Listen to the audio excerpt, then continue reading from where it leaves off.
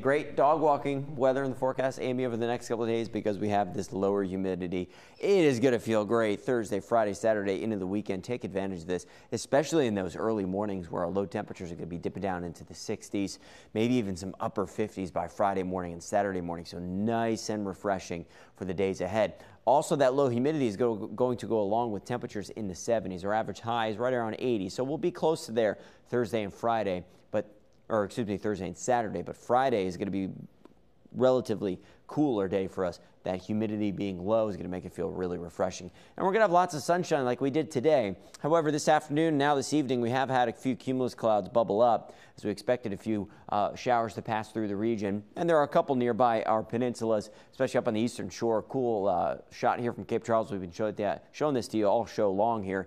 The rainfall is up towards the eastern shore now. There's a few pockets and zones of heavy rain in near Eastville and along Northampton, but Accomack now is just dealing with some light rain. The heaviest of the rain is up towards Chickatika. That's moving out. These showers have been dying off, and I think those on the middle peninsula just may get skirted or briefly get a little bit of that rainfall out towards West Point and Reedville. Chickatika, again, some of the heavier rain is there now. It's moving off shore soon. A few downpours just north of Gloucester will be passing by the region here. I think we can get a couple for the peninsula here as a few showers down towards Petersburg are drifting kind of in a southeasterly fashion. They'll get you in Williamsburg closer to sunset. This is a really cool indication of that cool air coming down out of these showers. That could create new shower or downpour development maybe on the south side. So yeah, we'll keep a few passing showers in the forecast for the next hour or two, even in about 10 o'clock or so. Not going to totally soak us, not going to cause any big issues, not necessarily dealing with any rumbles of thunder, all sub-severe, just something nice to water the garden there. That'll be all clearing out by dawn with temperatures in the 60s as the secondary boundary pushes offshore. In comes high pressure, and that is going to create beautiful weather moving forward.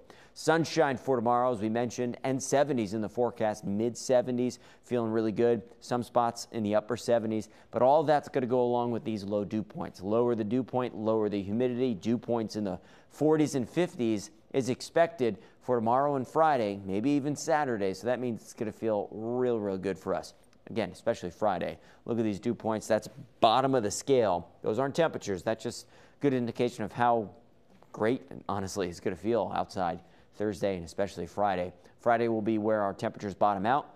It'll be the coolest day we have on the 7-day with temps in the low 70s. Sunshine holds all the way through the weekend before that humidity makes a return and this summer warmth moves back in early next week.